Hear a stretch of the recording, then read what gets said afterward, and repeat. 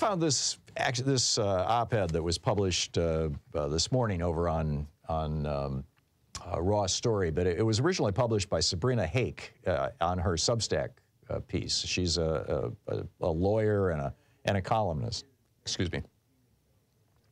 And she's talking about how propaganda is dividing our country and how propaganda has become basically a business model for multiple media outlets, particularly the ones that she identifies are the Fox News and Epoch Times, which I believe is funded out of China, and the Washington Examiner on the right. I think Epoch Times is associated with Falun Gong. I may be wrong, but I believe that to be the case.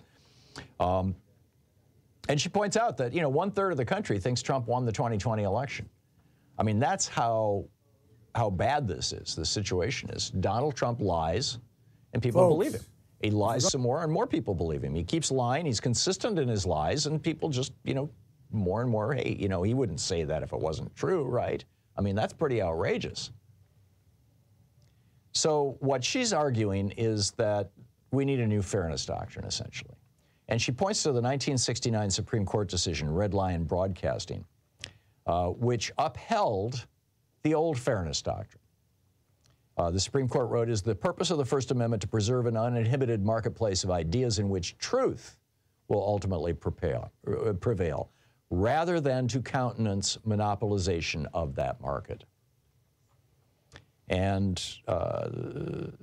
so she's arguing that, we need an updated fairness doctrine. Like in the UK, they have what's called a due impartiality requirement, which requires both accuracy and impartiality in the news in the UK. She points out that online disinformation is completely out of control. Elon Musk over at Twitter has, handed Twitter over to anti-Semites, white nationalists, and fascists. And then, when the business world goes, hey, that's pretty awful, we're not going to advertise with you anymore, he blames the Anti-Defamation League. She writes, networks will invoke the First Amendment as grounds for avoiding government intervention, but the First Amendment has never served as a blanket shield from regulatory oversight.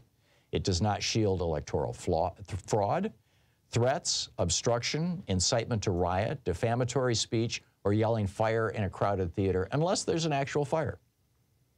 Those profiting from them will not curb their ratings-boosting excesses voluntarily. In other words, as long as Fox News can make money telling lies, I think you could build an argument, particularly given the billions that now reside in the bank accounts and the money bins of the Murdoch family. I think you could build a fairly strong argument that, they may or may not believe the BS that they're shoveling out to the American public, but they're making a fortune off it. And what Sabrina Hake is saying is, you got to stop this. She quotes James Madison. He says, knowledge will forever govern ignorance. People who mean to be their own governors must arm themselves with the power which knowledge gives. In other words, she writes, democracy depends for its survival on an informed public. And addictive angertainment is the opposite of information and is ripping us apart. I think it's, an absolutely brilliant analysis and absolutely true.